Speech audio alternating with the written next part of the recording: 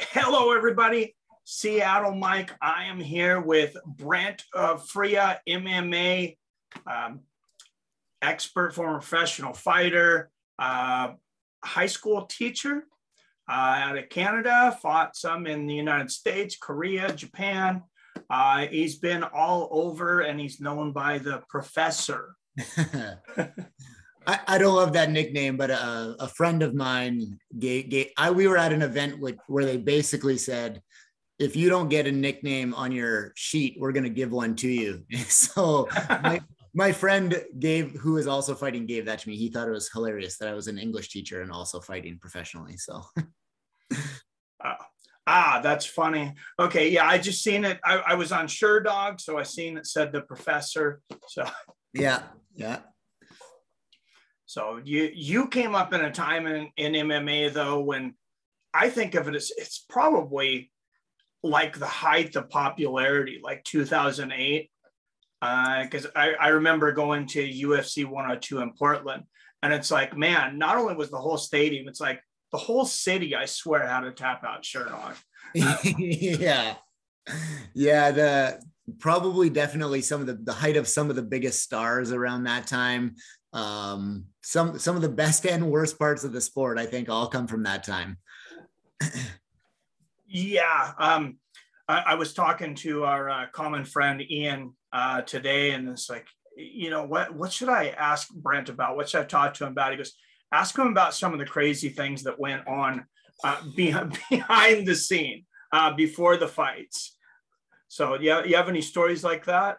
Yeah, well, like we were talking right, before we started recording here, I fought a lot in Michigan and Wisconsin, kind of around the Midwest, before there was any athletic commissions. And it was, we talk about the Wild West days, and some of the stuff that went on was just like absolutely crazy. And as a coach now, I mean, now everything is regulated, and which is good.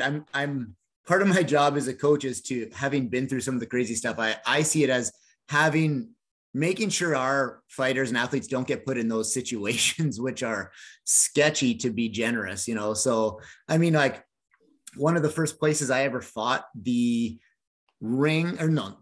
cage was framed with 2x4s. Oh, wow. It had galvanized chain link fence. So no like rubber coated. So, it would cut you up. It was the cage floor was literally like plywood sheets with the red and blue puzzle mats on top of it. I know, those like.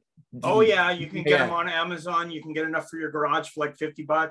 Yeah. And I remember, it's funny. I actually heard Chael Sonnen tell a very similar story, but I was fighting at this amateur event in Michigan. It was in a high school gym in a little city called Alpena, Michigan.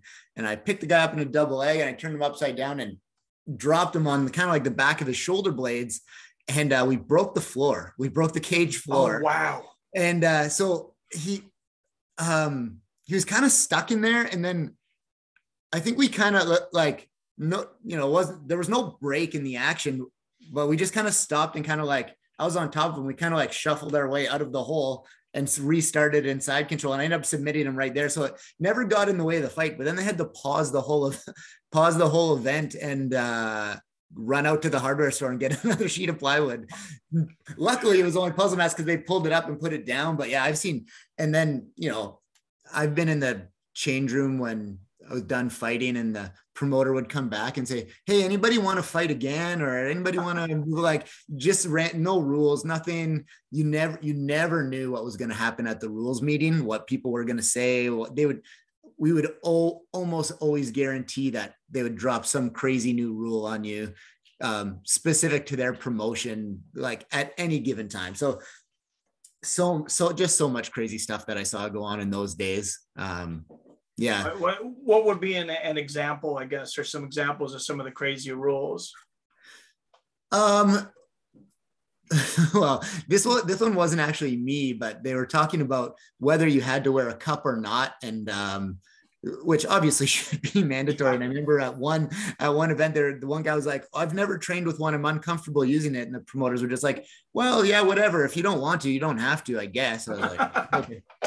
And yeah, similarly, again, that one I was there for. Another one, a friend of mine told, but it was fighting at a same kind of event in Minnesota, I think, where they were talking about, making sure that you've got your mouth guard on your way to the cage, which, in the moment, sometimes people forget, and the cornerman should be there to do that. But I remember them saying, we're not letting you in the cage without a mouth guard anymore, implying that we did. But then the funny part was that a guy at the back who, dressed in cutoff jeans and a tank top, probably rolled up pack of smokes under his warm-up shirt, said, well, what if you don't have any teeth? And he pulled his teeth out, and the promoter said, well, I guess you don't have to wear one. So yeah. You think it could still damage your gums or something? It still seems like a good idea. I think I would probably try to wear one, but preventing head trauma is pretty high on my priority list. So yeah, as it should be. Yeah. So did you ever take their offer on any of those multiple fights in a night? Not actual 2 MMA fights, but one time I did fight. I fought and I won fairly quickly, no damage, felt fine. And then the promoter came back afterwards and said, I think I'd probably already had a couple of drinks, probably already had a couple of beers, as you do after, you've trained hard and you've not had any drinks, or you've been eating healthy and all that stuff. Yeah. So I had a couple of drinks with my friends who came to watch, and the promoter came back. I think he found me actually in the crowd and said, hey, we had somebody drop out. This guy, he's a young guy. He was going to fight another young guy. Probably won't do an MMA fight, but how would you feel about doing just a grappling match in the cage with him? And I said, sure. And I put my beer down and hopped back in the cage. So I have never actually fought twice in a night, but I did do an MMA fight and a grappling match later. So it was literally hold my beer. Yeah, exactly. For sure. Yeah, I think that was probably my only hesitation. I was like, a grappling match, what could go wrong? And I was like, but yeah. But that actually is something that I never got to do. That was kind of on my bucket list. I would have loved to do a tournament, like a one-night tournament, like a 4 or 8 man tournament or something like they used to do. But those just never popped up, never happened for me, unfortunately. Yeah, I don't think the commissions are too fond of those. Probably for good reason. Oh, absolutely. Back in those days, they for sure could have done it because they were doing whatever they wanted. But would have been, I think, a fun thing to do. I would have liked to. I would have enjoyed the challenge of doing it for sure. So I did not realize how much of a wild west, I guess it was by that time, because when you started fighting, this is 3 years after Ultimate Fighter. Yeah, I think just part of it was that Midwest scene was maybe a little behind some of the bigger jurisdictions as well. So Michigan was late to get a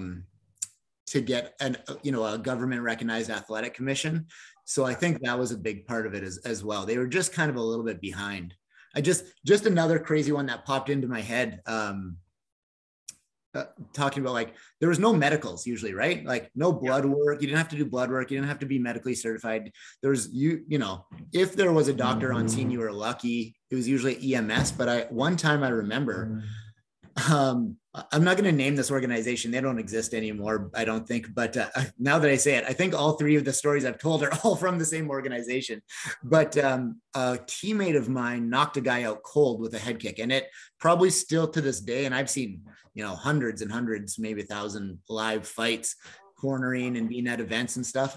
Still to this day, this one of the scariest knockouts I've seen. It was one of those ones where he's your teammate, so you cheer at first, and then you're like, ooh, that looks really bad, kind of one of those. And so I remember the medical person came in, who we assumed was a doctor or something, and they came in and they weren't putting the person in a recovery position. They just weren't handling it well. And some of us were in the cage with our teammate, and somebody's like, what are you doing? What are you doing? And the girl said, well, I don't know. I'm just a massage therapist. Oh, wow. So they didn't even have any real medical staff there. That I remember that was the one where I was like, okay, this is getting ridiculous. This is not safe. Let's try to hook up with some more legit organizations. So eventually we did, and that was helpful. Yeah, that's pretty crazy. I've heard of guys, not getting paid and stuff too. Your promoters walking out on them. Did you ever run into any of that kind of situation? Yeah. Unfortunately, in our area, there was a local promoter who we've been lucky to have some good local promoters, or like in our regional promoters, I guess, not necessarily local, but yeah. There was one guy who had started off working with a pretty well-known and pretty well-respected promoter. And then he kind of decided to try and go off on his own. There was some kind of falling out there. And I remember thinking, oh, this guy doesn't have the chops to run a show on his own. I don't think this is going to go well. And we didn't put anybody on his show, but sure enough, after the first show, he didn't pay the casino. He didn't pay his staff. He didn't pay the fighters. There were some charges levied against him. And I did feel really bad for the fighters and staff who did it. Cause a lot of the staff, in one area, there's only so many people who know how to run a show. So it's the same staff who work for multiple promotions, and lots of friends and people that I knew and had worked with a lot. So I felt bad for them. At the same time, I was saying, I hate to say I told you so. Yeah. but I definitely told people so. Yeah, it's too bad that kind of stuff's out there. But did you ever have your high school teacher? Did you ever have any, like a principal or somebody be like, hey, you're doing this cage fighting? Anybody ever uncomfortable with that? I was really, really lucky. I think where I'm at now in my teaching career, my current administration might not love it, but I've been retired for, I don't know, 6 years or so now. So it's kind of a non-issue.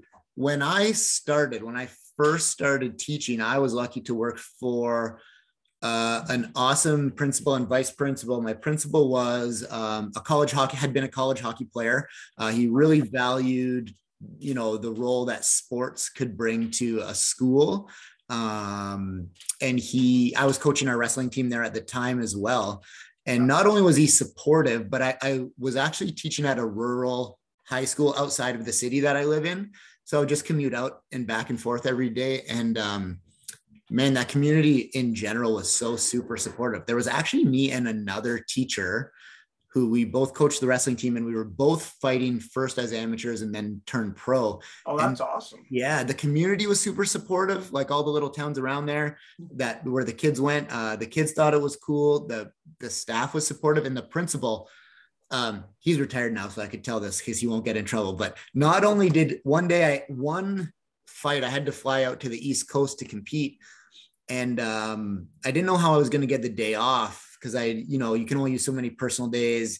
Can't really call in sick and then have your face on the news for being whatever happening. So I approached my principal, and he said, well, you're our wrestling coach. We have a strong wrestling team here that think that's important for our school. And wrestling is connected to, your MMA career. That's how you do it. So it's kind of all tied together. So he said, I'm going to give you this day as a professional development day. Oh, that's great. So that's amazing, right? Normally you only get PT days. You have to go to some boring seminar somewhere and learn about the new curriculum expectations that are being rolled out. But I got it to go fight in a cage. So that was pretty great. And I'm sure he would have gotten in trouble about that if that had ever come out while he was still around, but he's retired. So thanks, Mike. Yeah, no, that's awesome that he was supportive. I had Mark Schultz on the show actually from Foxcatcher. Yeah. And when he had the one fight in the UFC against Gary Goodrich, and I asked him, I said, why did you only have the one fight? Did you not want to fight anymore? And he said, he was over there in Utah. He was coaching wrestling. They told him that if he fought again, he would not be allowed back at the school. Yeah. I think he was coaching at Brigham Young. Was he not? Was that? I believe so. Yeah. Yeah. Cause I remember reading that as well, or hearing that in an interview. And I think that probably has something to do with it too, being at a very conservative university, college, probably. Yeah. And like, what a career that guy could have had, right? Just an amazing athlete and wrestler for sure. Oh man, yeah, he is a monster. Yeah.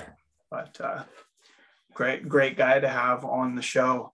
Your fights though, you never seen, at least in the fights that I seen listed, you never went to a decision.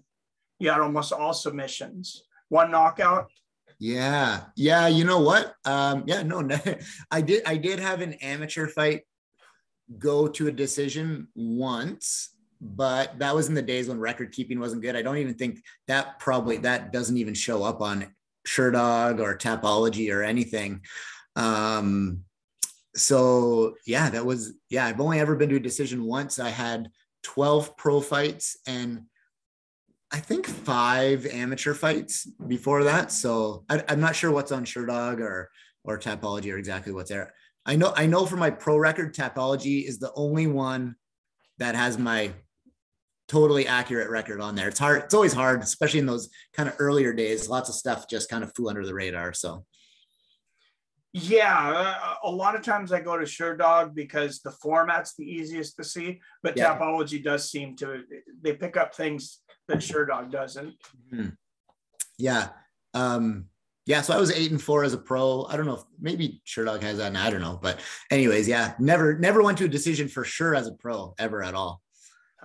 Yeah, they had you at 7-4, and then I seen 8-4 over on Tapology. Yeah. So no decisions. I don't know. I know that some people, obviously with my wrestling background, that was my, and I'm a jiu-jitsu black belt now. That I'm going to try and take you down and beat you up down there. And I know people have some people think that grappling based fighters can be a little bit boring, but I was like, I'm not wasting time. I'm not going to lay on you one way or another. I'm going to make something happen. There's going to be some action. So I just think my style wasn't to wait around for a decision. Just wasn't the way I was operating. I was going to go for it. And if I made a mistake in going for it, that's the way it is. Well, if they think a fighting style is not entertaining, that never goes to the judges, they need to go watch kickboxing. I think they're kickboxing fans and they just don't know it. I say that all the time. I have people, kind of casual fans, but like you said, they're not even really MMA fans because they just complain about it. And I say, hey guys, there's this awesome other sport out there that has all of the things that you like and none of the things you don't. It's called kickboxing. Do you watch Glory? Do you watch MMA? Like, oh no, what is that? And I'm like, you can't be an MMA fan if you don't appreciate this part of it. So yeah, nobody in the United States watches kickboxing. I don't know about Canada, but well, I would say it's similar, which is crazy because we've had, Gabriel Vargas has been the Bellator and Glory 145-pound champ. Joseph Valtellini has been the Glory champ. Simon Marcus has been the Glory champ. We've had a bunch of Canadian world champions in recent years, and it's still, and all these, casual MMA fans who say they just like the stand-up game don't want to watch it. I'm like, guys, this is where it's at, so. Yeah. And I mean, to name all those champions and, all the Canadians have been over there, that's a pretty European dominated sport too. So that's pretty impressive. At one point, all 3 of those guys were living in the kind of the GTA, the Greater Toronto area, basically Toronto, plus another guy, Matt Embry. I don't know if all 3 of those guys were champions at the same time, but for sure 2 of them were. And one was either on his way or had maybe just lost a belt or something like that. And Matt Embry was also fighting for the belt. He lost, but he got a title shot in Glory. So we had 4 guys fighting for Glory belts. Oh, wow. All like in a really small geographic radius, in Ontario. I was like, man, this has become the kickboxing mecca of the world, which generally you would think of that as, more European, but, a few years ago, it was the place to be. And I mean, I think Gabriel Vargas even fighting this weekend again in Bellator kickboxing. Simon Marcus is definitely still around. He's actually transitioning to MMA. He had his first MMA fight. He was a Glory world champ. He has a win over Pereira, who everybody is talking about, because Pereira has a win over Adesanya. So Simon, yeah. I yeah, didn't realize that. yeah. So Simon Marcus will definitely be a Canadian guy to watch coming up. Very, very, very explosive athlete for sure. I'll put that in my betting notes. Yeah. Yeah, I think his first fight was in an organization called Unified FC. They're on Fight Pass. They're a pretty solid organization in Canada. He fought there and fought a real durable guy. It was pretty one-sided, but the guy survived, which I was impressed by. Yeah, so some guys, I don't know. It's like I think a chin's kind of like power. It's like either you got it or you don't. And some people, it's like, man, how are you taking this much damage? And should you be taking this much damage? Yeah, I know. I hate to talk about fighters who are like, oh, that guy's real tough, because I'm like, man, sometimes being a tough fighter isn't the best thing. I've definitely seen fighters who are too tough for their own good, right? They just like taking a lot of unneeded punishment and stuff like that. We've got a real tough amateur guy at our gym right now who, like, when you're talking about some people just have that power, and man, this guy just hits different. Like he fights at 170 or 185. And, but when I can't hold pads for him too much. Oh, wow. Like I have to hold like the paddles. I don't know if you've seen those hip paddles. Because if I hold actual paddles, just makes my whole body shudder. It's kind of a weird thing. And I was, been talking with a few other people. If he fights somebody at the amateur level who's just like maybe not as skilled as him, but real tough, I'm like, it could get real dangerous with the amount of damage that this guy can do. So I don't know. What was his name again? His name is Raiden Oliver. He's an amateur. He's 2-0. He should be fighting in July. It's too bad. We've got a bunch of young guys at our gym who kind of started getting going, and then the pandemic hit. So it's been 2.5, almost 3 years of pressing pause on their careers. So, this guy Raiden skill-wise could definitely turn pro now, I would say, whether it's grappling, wrestling, striking, he's got the tools, but just doesn't have much cage time. He's got 2 fights, and I think both of them were, put the guy down and out in less than a minute. So just needs that experience. Yeah, I imagine. I know that there's a lot of guys, trying to get in fights quickly now. They have a big Bellator card tomorrow, actually. And yeah, you see a lot of the UFC guys that have been on the shelf for a long time because they couldn't travel or, whatever. But yeah, hopefully some of those guys probably lost a couple of years, maybe, that they won't get back. But totally. We were in Ontario, so we had some of the worst, most restrictive lockdowns of anywhere in the world. So it was a rough go for us. At one point, we had been over a 2-year period. We had been fully open for 8 weeks of the 2 years, and we had been fully closed for 13 months. And then the rest of the time in between was kind of like open, but with all kinds of restrictions and regulations, which made it really difficult to do anything. Oh, wow. Yeah. So it was tough. So we, some guys we were just at an event in Michigan. I took an amateur fighter down to Flint, Michigan to compete. And we noticed that a lot of guys who would have fought for a few more years, when everything paused, they were out of the gyms and they've just kind of packed it in. And then on the flip side, now there's this whole new crop. I've never seen so many fights where it was a lot of 0-0 debut fighters against each other on like a pretty good organization. But they're just all these guys who've been waiting to fight, right? And they haven't been able to fight, but they've just been honing their skills for the last 2 years. So there were some 0-0 fights now where those guys were really good, man. Real for 0-0 fighters, like because they should have been fighting for the last 2 years, but they just kind of have been on the shelf. I've noticed that just going through events. Same thing in boxing. A lot of the Japanese cards too. You've seen a lot of, even in the main card, it's like 1-0, 0-0 versus 0-0. And it's like, yeah, that makes a lot of sense though. Yeah. But, you know, I won't get into people's opinions on what's going on, but, you know, Ontario, they actually believed in COVID. As in Florida, maybe. Yeah. Maybe it wasn't as safe. We were kind of all over the place here in the States.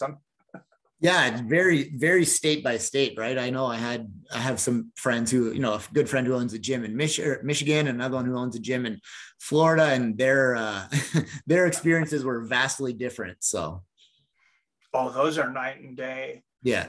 Yeah, I was getting back into judo before I injured myself recently, and I want to get back in again too. And actually have the oldest judo school in the United States, at least in Seattle.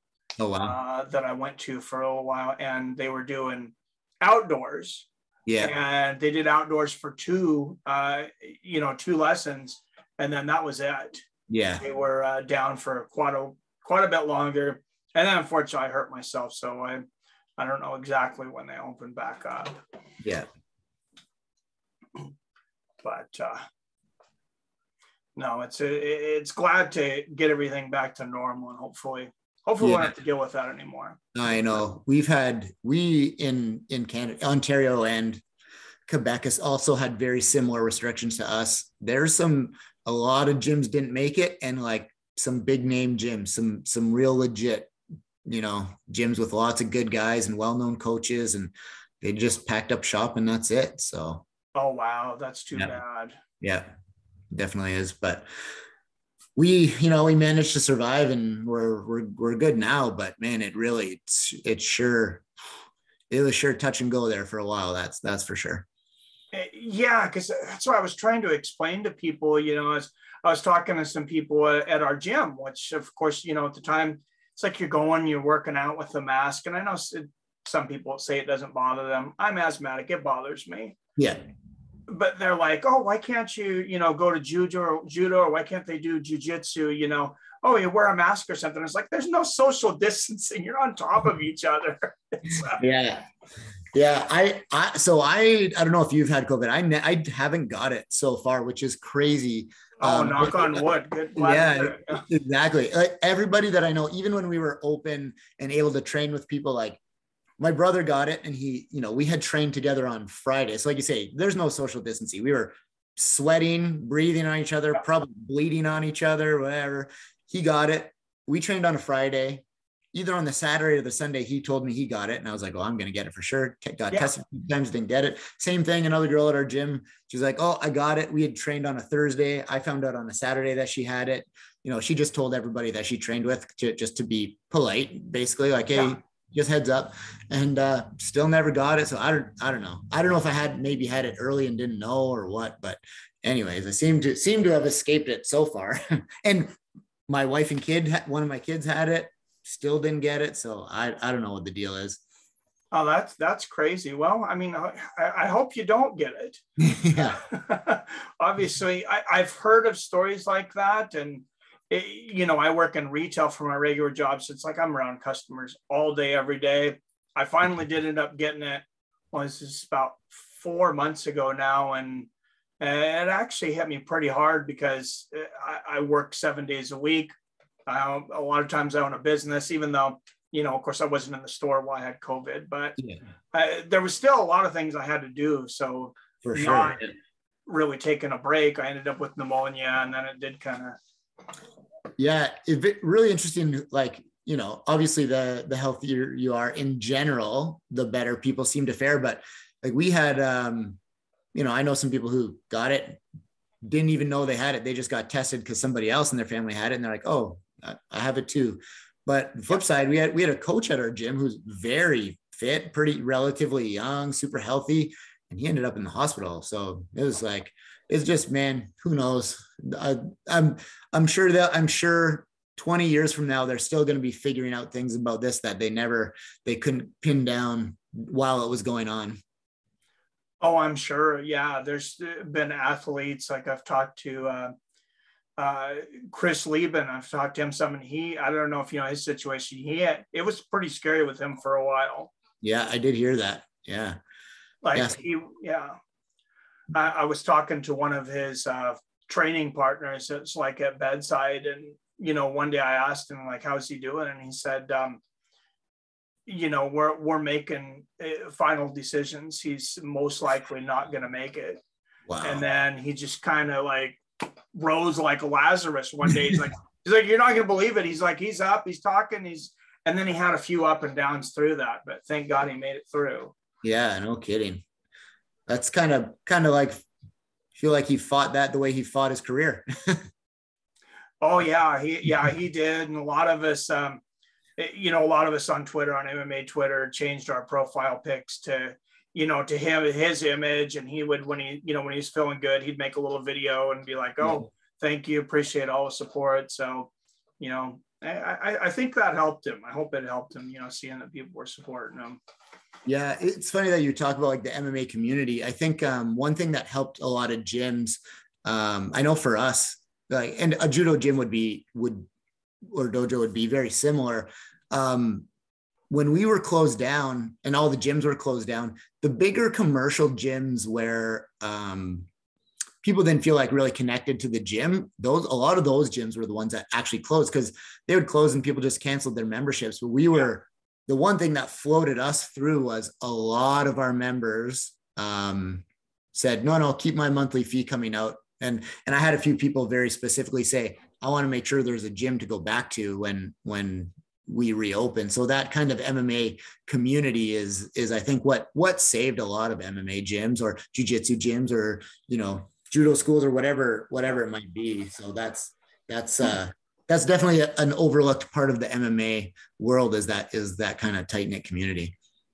That's awesome. And I love hearing those positive stories, because, it seems like anytime anything negative happens, seems like it's highlighted so much. And it's like, there's so many positive stories out there, guys. Oh yeah. So much, so many good things going on. Exactly. I do my best to kind of highlight those and post those if I'm on Instagram and stuff like that, and kind of show that side of it. And it is true. I don't know. Do you know if you recognize the name Antonio Carvalho? He fought in the UFC. I've talked to him. Yeah. So, oh yeah, he's also a friend of Ian's. That's right. Yeah. So he's a friend of mine, and he actually once said the thing that always stuck in my head. He said, all of the best and the worst people I know are from MMA. and I said, I thought about it for a second, and I said, you know what? Yeah, that's pretty accurate. There are definitely some of the best people I've ever met. There's definitely some snakes in the grass as well. Yeah, well, and I've seen some of the people that you thought might end up not being a very good person, and they get in MMA, or it might not be mixed martial arts, it might be boxing, it might be judo or wrestling, and they become a better person. It's like pretty much most of the redemption stories, I would say, if like people can be redeemed that I've seen, they're pretty much all from sports. Yeah. And I think combat sports in particular have, for some reason, they draw those types of people who need that a little bit more. I think those people might not be so inclined to a team sport where they have to rely on people, maybe in their past, people they haven't had great relationships. So they might tend to gravitate to those sports that are individual, and there's obviously an outlet for some violence, basically, and in a controlled way, in a kind of safe environment. So I think you're 100% right. I've seen it in all kinds of sports, but for sure in combat sports a lot. Yeah, that was the thing. That's why I got into combat sports. A couple of reasons. For one, I was tired of being bullied. I was a socially awkward kid, and I wasn't friends with any of the people that were on the teams. It was kind of a cliquey school. It was like, they didn't really want me there anyways, I don't feel. So I was pretty happy when we got the judo team at our school. Oh, you had a judo at your school. That's amazing. That's awesome. Yeah, it was one of, I don't know how many there are in the country, but I know the Kent school, Kent, Washington, that was on the other side of the state. The guy who ran it was my sensei, and they were the first ones in the United States as far as a high school team. I don't know how many more there were. Yeah, that's amazing. Yeah, I just like definitely some of the kids that I've taught in my lifetime that I've connected with the most are definitely kids who kind of like that, right? Like maybe wrestling was the only thing that kept them coming to school or something like that. And those are definitely some of the kids that, that I connected with the most. I can think of a couple kids in particular who went on to wrestling university who, the idea of going to post-secondary school for them was probably wasn't even on their radar until wrestling came into their life. So that's, I've seen that happen a lot of times for sure. Yeah, well, I mean, I think that it needs to be in the school. I think it definitely needs to be in the police departments. That's a whole conversation on its own. Well, I know you have